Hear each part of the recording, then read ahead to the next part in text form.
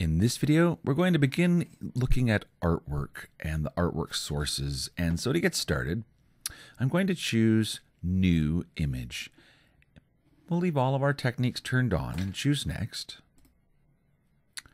And we need to select a light colored fabric, choose Next. Now, this is the artwork source window. And generally speaking, we're going to choose from artwork file. This means we have the image on our computer already and we want to select it. We can also choose from embroidery, or we could use our creative software to get an image from our scanner or get an image from our camera. And this, of course, is creating a new graphic. But in my case, I'm just going to choose from artwork file and step on this button to open up the dialog that enables me to browse my computer and see, what images I have. And it's automatically looking in the folder, the Creative Drawing Samples folder that was installed with the software. But of course, we could use this to browse to any location on our computer. Now here it tells me the name of the file that I have selected. So let's click on one. It'll give us a preview. And then it shows the file type, and it's currently saying all supported, which means when it says all supported and you look in a folder, it will show you any image that's possible to work with. Now you can select a specific format, and even just looking at this list kind of gives us the opportunity to see what formats are possible. So at the top we've got AI, which is an Adobe Illustrator file, and CMX, which is a Corel Graphics file. We have DXF, which is an AutoCAD file, and EPS, Encapsulated PostScript, EMF, which is an enhanced Windows meta file, and SVG, the scalable vector graphics. All of those formats are what are called vector images. And a vector image is different from your standard kind of the types of images you find on the internet, which are more like JPEG or GIFs or BMPs. These are what I would call raster images or bitmap images. They're made up of dots of color. So the software handles them differently. It'll handle a vector image differently than it'll handle a BMP image. And in the middle here, there's a few things like, for example, the PLT plotter files, Brother Scan and Cut FCM files. So you can also even import those types of formats into this program. Now, let's start with the vector images. So we've got lots of CMX files here. You simply select your image and say open, and it loads that kind of image in this path here.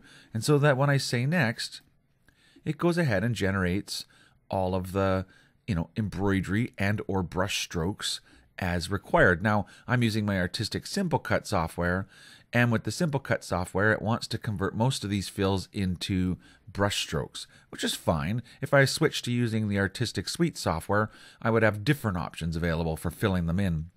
And the point is, it knew the colors of the design already because they were quite specifically in the vector image had shapes with colors.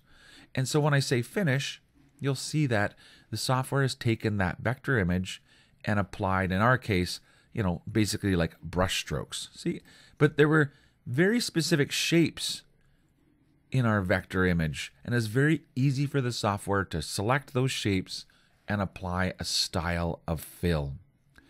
So that's the benefit of working with vector images, and they're quite different.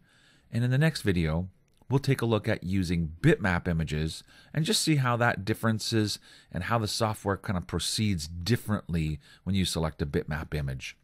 So this was a vector image, and again, I can just run through and create another one.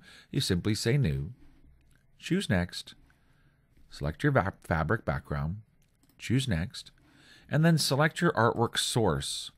And as long as you have a vector image, and there are really, there's hundreds in this list, that I haven't tried them all, but certainly lots and lots of interesting little, everything from bugs to flowers I found in here to little guys, skateboarders, teddy bears, you name it. When you select it, you say Open and Next. And the software can automatically sense the colors in the artwork. And because they all have kind of the same outlines as our embroidery shapes do, they have those the wireframe fill shapes. The software simply sees those shapes and then applies, fill segments to them, fill, embroidery or brush strokes. So really, that's the benefit of working with something like a vector. And now let's take a second to reset and take a look at some bitmap images.